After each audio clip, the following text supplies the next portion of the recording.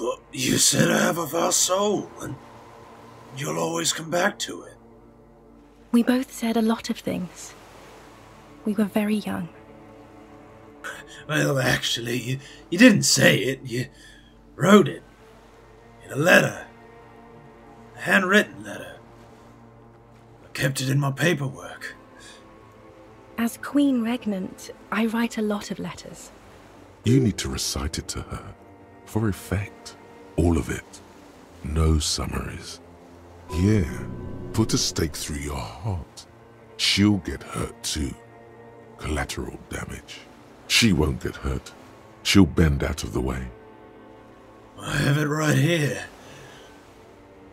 Let me refresh your memory. Let's take a trip down memory lane. Please, Harry. I just don't have time for this. Every morning, when I step out and you're asleep behind me, I find a little piece of sadness in me. I carry it in my chest down Voyager Road. Every step I take, it grows, until by the time I reach the fuel station, it has filled me completely. I step on the light rail and look back, something Boo Collector. I know it will be like this until I walk back to you.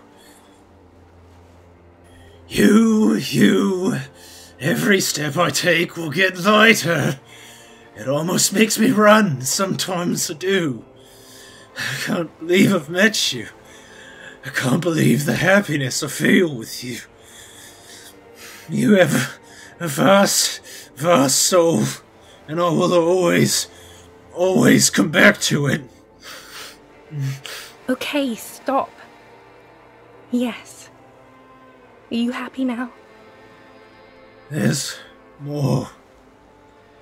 Kisses. Kisses. Kisses.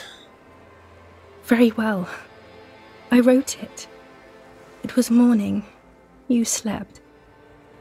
There was hoarfrost on the ground when I left, on Voyager Road. It was autumn. The first autumn. But Harry, please understand, it was 1,000,000 years ago. No, it was 100 million years ago. I was someone else then, filled to the brim with love for you, hanging on your every word. Oh, Harry, you were the coolest. But I am no longer that person. This has taken her place. It will devour you. Harry, I will eat your mind.